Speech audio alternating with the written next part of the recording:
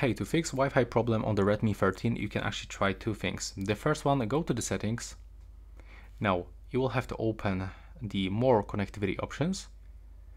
And now you will have to scroll all the way down and select this function, reset Wi-Fi settings. So click here, then tap to reset the settings, and thanks to this you will reset the Wi-Fi, mobile data and the Bluetooth.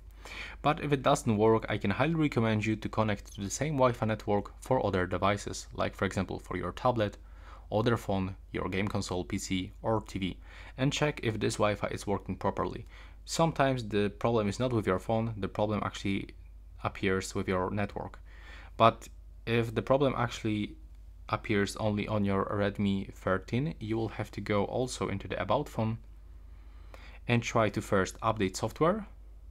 If it doesn't help you, you can just go and perform the factory reset and back up all data. Get back all default settings. So that's all for this video. Right now, please subscribe to my channel.